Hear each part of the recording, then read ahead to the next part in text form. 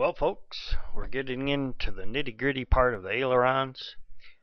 How Scott Weinberg, Iron Design LLC, decided to make this all as a one-piece rib, everything straight and true, and a lot of things coming together. Pretty exciting little part here. By using some pre-planning, as is true with almost every part of the aircraft, we can make full-size ribs, but with our added gussets and blocks or lack of them, we can produce a rib that was, or once attached to the spar, can be finished. Then it's cut loose and you have it just like we intended without further fixtures to make. A big time saver. Here it's showing the single end part. It's not installed at this point. It's just cut out and made and have ready. That end part, when all of the ribs are attached to the spars, and then we put the 0.125 right here plywood in, that will support this end right off the end of the red arrow, and here you can see the torque arm.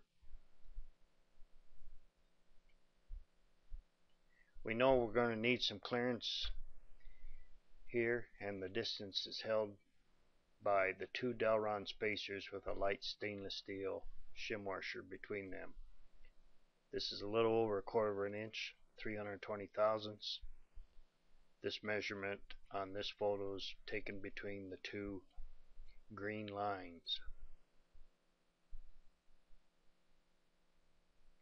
You can also see the hinge block here on the left side and the hinge block on the inside that's slightly transparent. And here's a close-up view. I chose Delron because it's very light, extremely tough, absolutely does not wear if you have some kind of a metal surface separating the two pieces of Delron. Don't need oil. It's just a wonderful product for a hinge situation like this. Again, this is showing 320 thousandths between the two green lines, and then the slight 10 thousandths gap between, and that's strictly to hold the shim washer.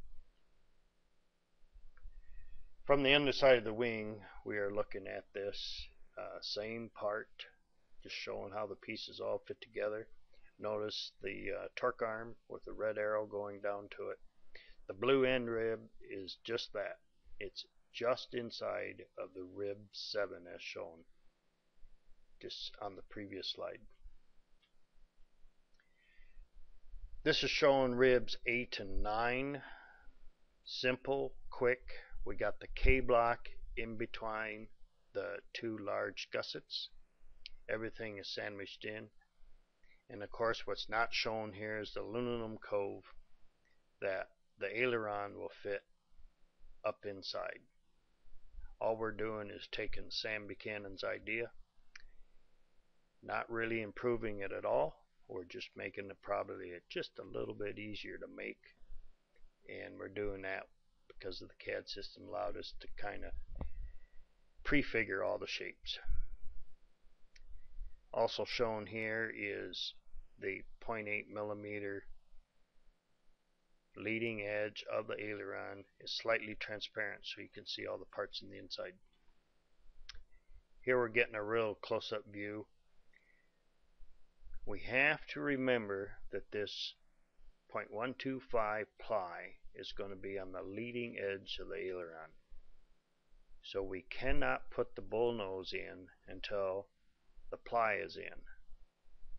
And we cannot put the ply in until all of the wing ribs are attached to the front and rear spars.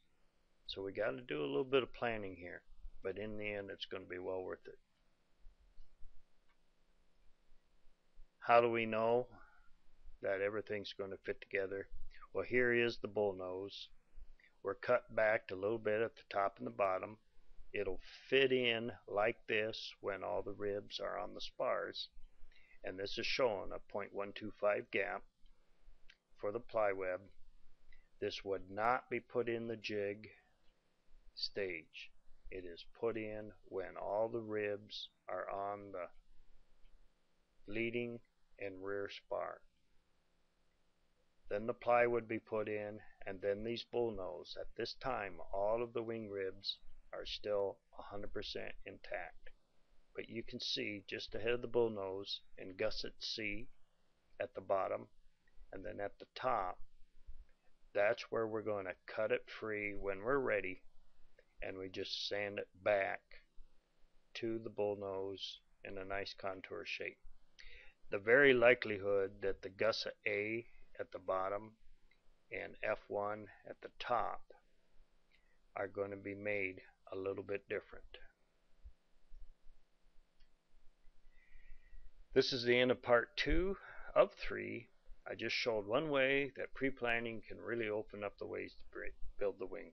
Again, not the only way, and I'm 100% open to better ways, ideas, or suggestions. If I agree, I'll sure make the changes.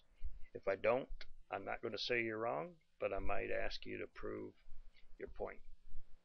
So I'm really after always trying to find the good ways to get things done, making good things better. And how can it be better? If we can save weight, time, or anything else involved, it's probably worth checking out. Thanks for watching. Supplemental plans are going to be available at my cost. And that's just basically cost to print and the shipping. And these are just about the details of the things that are shown on here. These are not plans to build an aircraft. These are just strictly supplemental plans to the Legal Eagle Excel. Contact by email will work best. irondesignAirparts@gmail.com. Thank you.